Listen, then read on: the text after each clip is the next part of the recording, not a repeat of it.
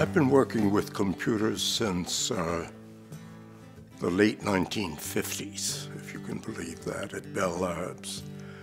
And computers have been part of my life. We came here in May of 2011, and one day in October, John Averill called me and says, look, there are a few of us meeting to see if we can get a website going. Can you join us? So there were four of us, including Marion Sanders, incidentally, who met in the Nash. And we sat around and we said, what would it take to build a website for the residents? So I talked to my son, who's built several websites, son Michael, and he says, I owe you a Hanukkah present. So why don't I help you build this website? I've had people talk to me about this, and I ask them.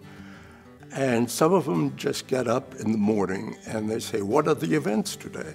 And you know, they're all together on one page, and it's just a listing with a time and a heading, and you can click on that, and the screen opens, and there's a flyer for it or more information.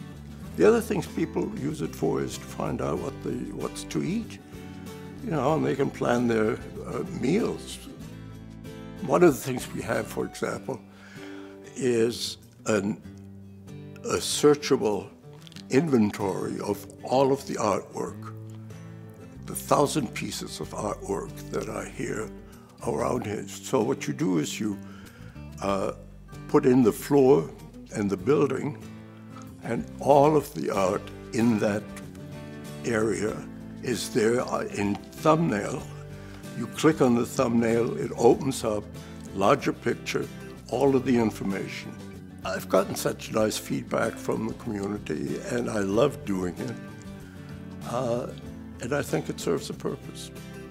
I mean, it's a community.